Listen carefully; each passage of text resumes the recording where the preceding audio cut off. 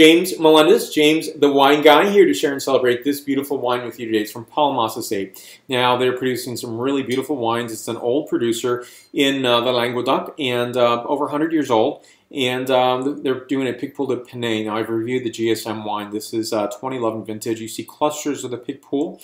It's a, if you could say the mothership is in two locations. It's in France. It's one in the southern French region of the Languedoc, and the Coteaux de Languedoc, specifically for this wine, and also going to the Loire Valley. It's a fantastic variety, a curious name, but a serious wine. I think for me, it is something to seek out. Now, you can ask your wine merchant for just a Picpoul. They'll know exactly what this is.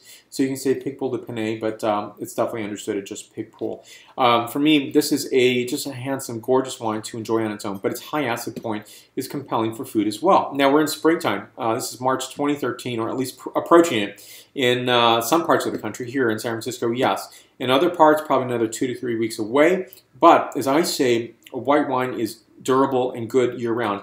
Don't you want to start off your meals with a white wine and progress into a red wine later? I think for me it's just a beautiful way of sharing a bright wine on a cool, maybe snowy day even. But for me, this is a gorgeous, fantastic variety that has so many flavor points and characteristics that I think are just a stunning success for the dinner table or your picnic basket, and something that if you want to expand beyond Chardonnay and Sauvignon Blanc. And I'm not going to give a bad name to these wine varieties. They're very respected. They're delicious. I love them.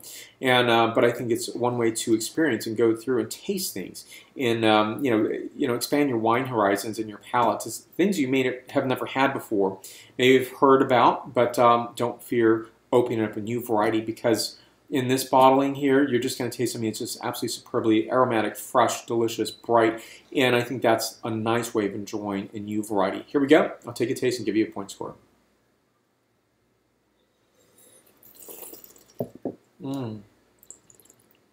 Notes of both fresh and preserved Meyer lemons, green citrus zest, essence of white nectarine, white rose petal, and tea. I give this wine a 9.2 out of a 10.0 scale. For more wine reviews, please go to jamesthewineguy.com. Subscribe to my videos on YouTube, Facebook, Twitter, Vimeo, Google+, and Pinterest. Salud.